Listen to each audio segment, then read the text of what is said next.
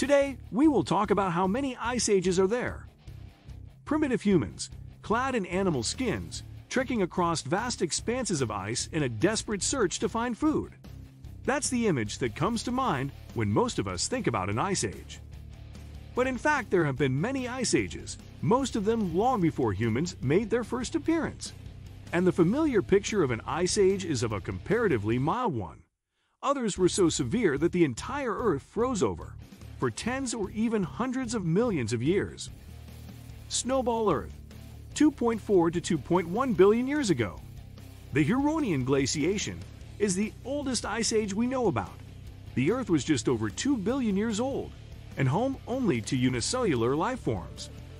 The early stages of the Huronian, from 2.4 to 2.3 billion years ago, seem to have been particularly severe, with the entire planet frozen over in the first snowball Earth.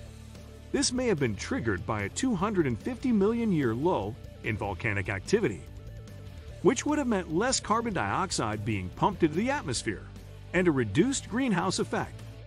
Deep freeze, 850 to 630 million years ago.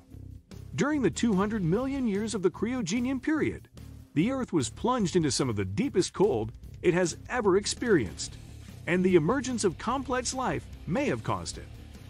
One theory is that the glaciation was triggered by the evolution of large cells, and possibly also multicellular organisms, that sank to the sea after dying. This would have sucked CO2 out of the atmosphere, weakening the greenhouse effect and thus lowering global temperatures. There seem to have been two distinct Cryogenian ice ages, the so-called Sturtian glaciation between 750 and 700 million years ago, followed by the Varanger or Marinoan glaciation, 660 to 635 million years ago. There's some evidence that Earth became a snowball at times during the big freezes, but researchers are still trying to work out exactly what happened. Mass extinction, 460 to 430 million years ago. Straddling the late Ordovician period and the early Silurian period, the Andean-Saharan Ice Age was marked by a mass extinction, the second most severe in Earth's history. The die-off was surpassed only by the gargantuan Permian extinction 250 million years ago.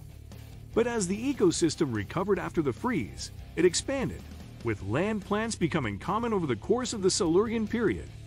And those plants may have caused the next great ice age. Plants invade the land 360 to 260 million years ago.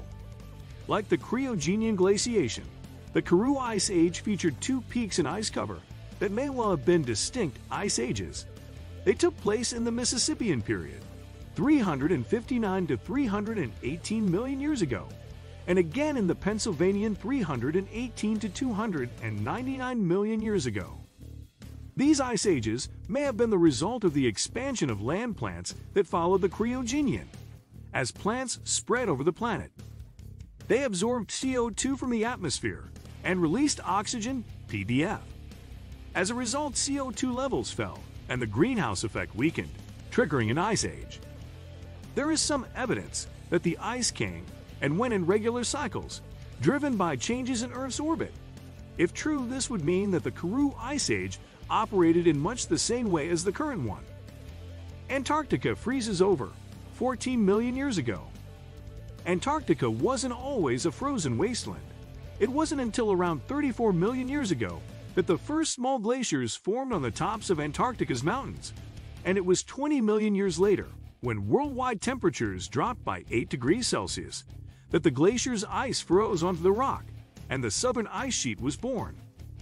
This temperature drop was triggered by the rise of the Himalayas. As they grew higher, they were exposed to increased weathering, which sucked CO2 out of the atmosphere and reduced the greenhouse effect. The Northern Hemisphere remained relatively ice-free for longer, with Greenland and the Arctic becoming heavily glaciated only around 3.2 million years ago. Latest advance of the ice, 2.58 million years ago.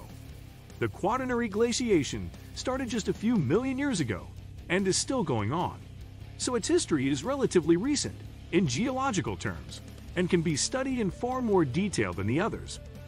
It's evident that the ice sheets have gone through multiple stages of growth and retreat over the course of the Quaternary.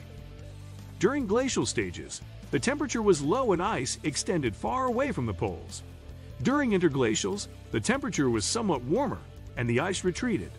Brief, inconclusive periods of advancing ice, typically lasting less than 10,000 years, are called stadials. Conversely, periods when the ice retreated, but only briefly, are called interstadials.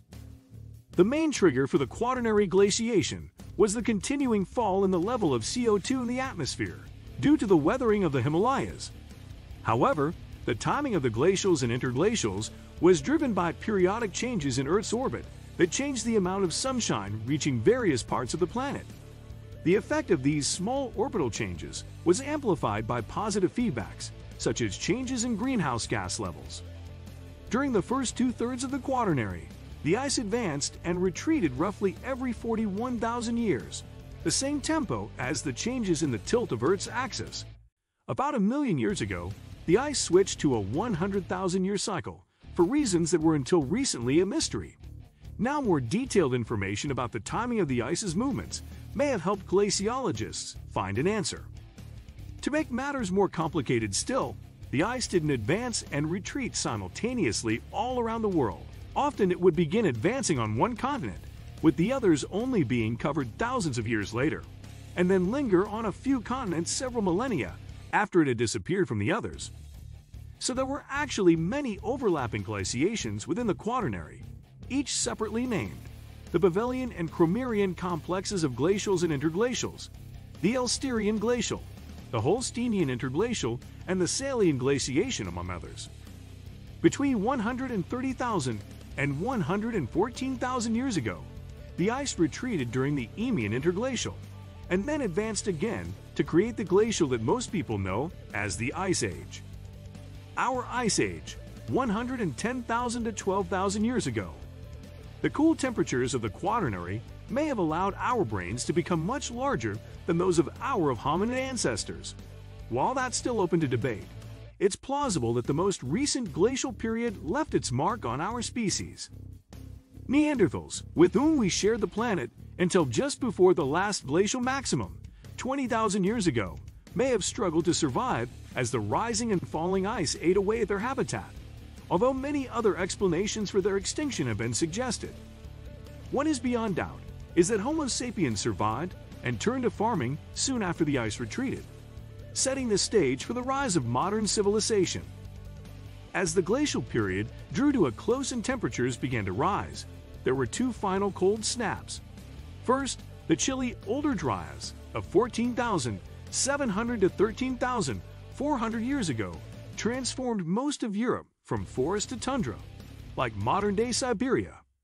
After a brief respite, the Younger Dryas, between 12,800 to 11,500 years ago, froze Europe solid within a matter of months, probably as a result of meltwater from retreating glaciers, shutting down the Atlantic Ocean's conveyor belt current, although a cometary impact has also been blamed. What do you think of our video? Let me know in the comment section below. Before you go, please hit the like button and subscribe to my channel. Thanks for watching.